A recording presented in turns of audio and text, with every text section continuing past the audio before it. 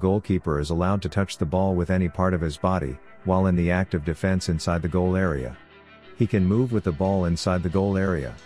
A goalkeeper is not allowed to touch the ball with the foot or the leg below the knee, when it is moving out towards the playing area. A goalkeeper can leave the goal area without the ball and participate in the game in the playing area.